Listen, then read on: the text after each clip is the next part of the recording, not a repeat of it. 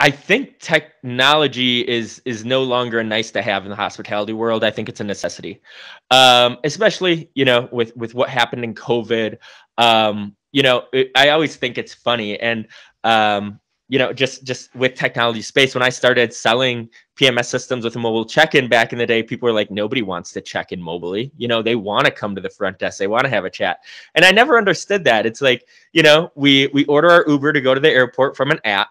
We check in in the airport with our mobile phone, and we have our boarding pass on our phone. And then it's like when we walk into hotels, magically, nobody wants to use technology anymore, right?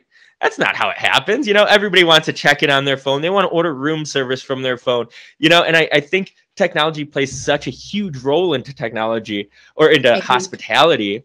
Mhm. But we also need that physical space as well, or that physical contact. Our CTO Pritam Shetty, he wrote a great article. It was about the phygital experience, where what we're now is we want to use technology to make life easier, but we need that physical engagement. So think about it. You order room service from your phone, but then you have somebody deliver it. And they deliver it with a nice smile. They deliver it quickly, and it's warm. It's great, and that is a great experience right there. With that, you did order room service from your phone, but you also had a physical connection with somebody as well.